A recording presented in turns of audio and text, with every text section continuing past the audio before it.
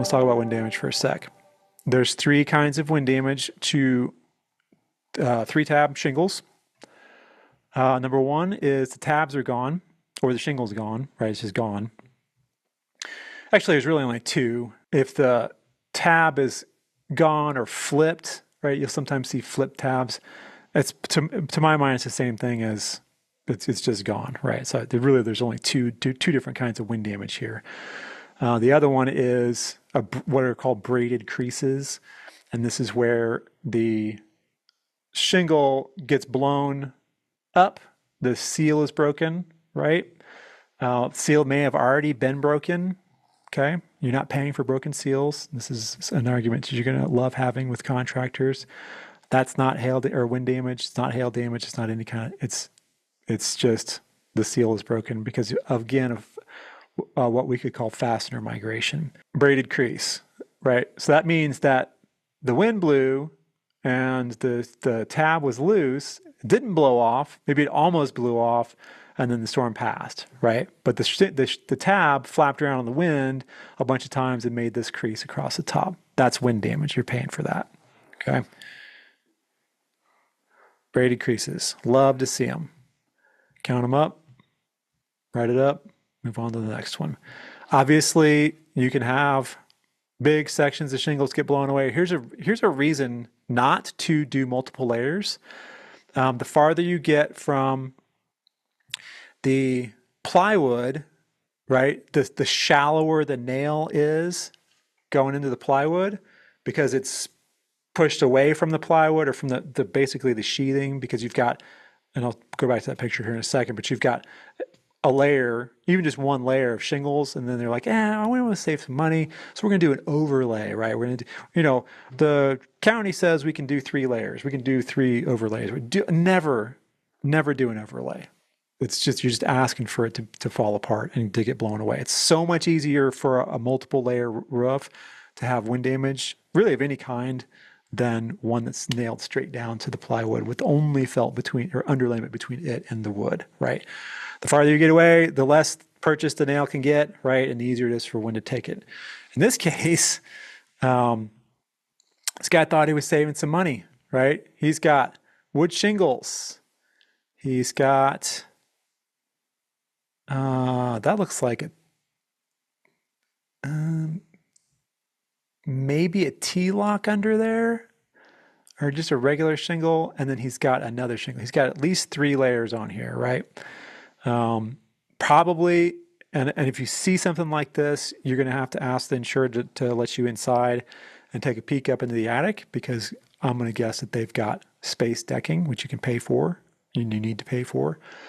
It's going to add $2,000 or $3,000 or $4,000 to your estimate, which is awesome, right? This is clear, unquestionable wind damage. There are some missing tabs over here, so it depends on how repairable this roof is, whether or not you can pay for this other slope. Depends on your estimating guidelines. There's a bunch of wind damage on this slope, so probably can get away with paying for it. The estimating guidelines may say, nope, we're only paying for this slope, and then repair this slope, right?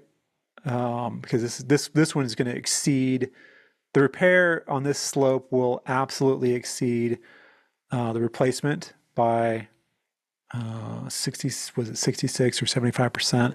But also, you can't really do the repair to this without tearing this whole thing off and redoing it. Contractors are going to argue that you can't have 2-3 layers and change the decking slope to slope like this, but the insurance is probably going to be a little bit, I don't care, that's your problem kind of a situation. You shouldn't have done this in the first place.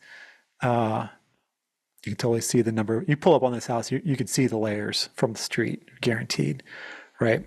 This video is sponsored by Hague Education. Use code AdjusterTV at checkout to get a huge discount on the best adjuster certifications, damage field guides, and adjuster tools at hagueeducation.com. You could probably,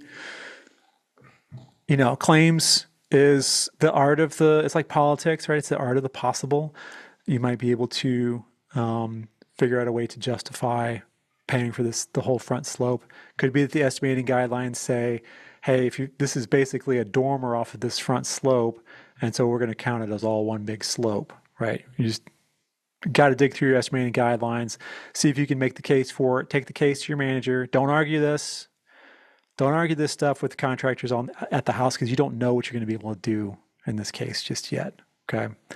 I'm going to try to find a way to total this roof out, and so are you. And it may be that you have to do a little bit of digging and legwork after you leave the house. So don't fight with anybody else. Just say, hey, listen, I'll do what I can. I'll get back with you guys in a couple of days, right? And just leave it at that. It doesn't have to be some big, complicated, presidential debate or whatever.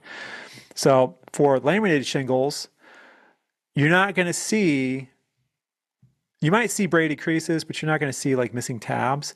Usually with laminate shingles like this, the wind just takes the whole thing. Just rips the whole thing right off there, right? This is a pretty common thing to see. One thing that you can't really see, and it's kind of hard to depict, but if you see these nails, sometimes, this is probably what happened here. Well, it's definitely what happened here, but sometimes the wind will blow when it does this, it's blowing the shingle and it leaves the nails behind, right? It pulls right through the shingle. This is something that's kind of a little bit controversial, and some carriers dig their heels in on it. But it could be argued that a nail pull through or a shingle that's lost because, with leaving the nail behind like this means that the nails were overdriven.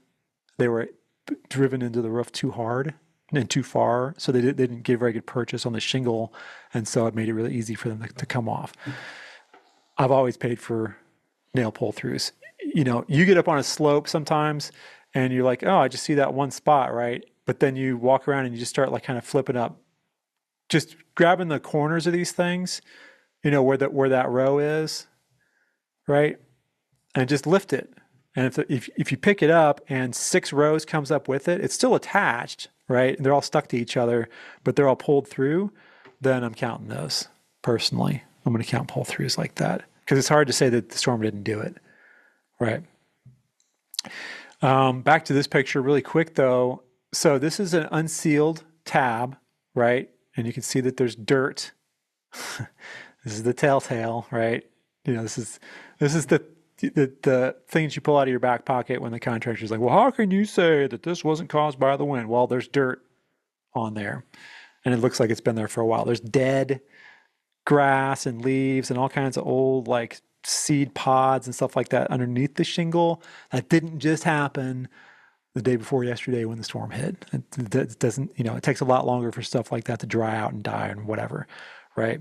This is probably caused by, because it's lifted, what are called nail pull through, or not nail pull through, migrating fastener, which is staples or nails that, because again, we go back to that freeze and thaw cycle, right? The hot and the cold, the moisture, and during the summer warm months, and then when it cools down, it gets really dry. The wood expands and contracts like this, right? It basically like squeezes on the nails sitting in the wood, right? And it gets squeezed and relaxed and squeezed and relaxed, and it just kind of like, it's like the watermelon seed thing, right? It just basically squirts that nail right back out of the roof, and it'll come back up, and it pushes that tab up, and it can pop the seal, and it can, it makes those like lifted shingles look, right? Absolutely not sudden direct physical loss. It is a long-term wear and tear thing. Can't pay for it. Okay. Now, it can contribute to the shingles being blown off, right? Because they're not sealed at all. So fastener migration might make this happen. I don't care. I'm buying this. I'm going to try to buy this roof if I get enough, at least the slope anyway. It doesn't matter to me how the shingles became unsealed or whether the nails are fastened down correctly or not, unless I'm explicitly told, otherwise, which I've never have been in 20 years. This is getting paid for, no problem. 100,000 million%.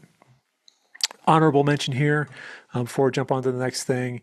This is an older wood shake roof, and you can tell this is fresh wind damage, right? This is a crunchy old roof too, right? So you're going to probably break a bunch of these when you walk around on them. But it's not the same color as this silver gray shingles around it because it hasn't had time to weather. This is fresh. So you might get up on a roof and see like missing shingles and shakes, and it's all silvered in. Well, it's probably been like that for a while. So if you have dents and dings on roof vents and gutters, do you total a roof as well? Learn how to use collateral damage to make a more accurate call on hail damage in the next video.